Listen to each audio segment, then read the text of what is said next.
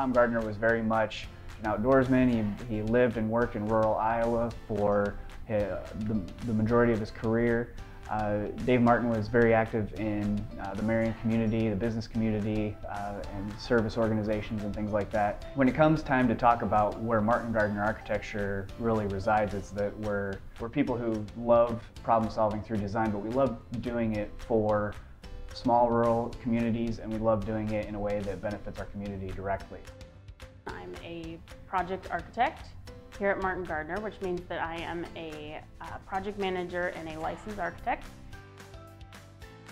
A very interdisciplinary profession. You're working with designers, artists, engineers, contractors, construction workers, and it creates a really dynamic environment where it's hard to ever be bored because you're always collaborating and always working on different projects and different aspects of the project. So I manage all aspects of a project from beginning to end. Sometimes they are smaller projects like building assessments where I inspect the building and then do a report on all of the work that is needed to repair the building back to good condition. Other times it's larger projects where a project goes through all phases of design and then through construction.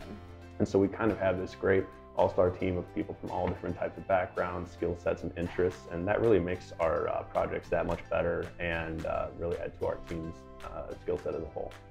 I love the idea that I can change people's lives just by the way I design. Yeah, just making things function better and making things look beautiful.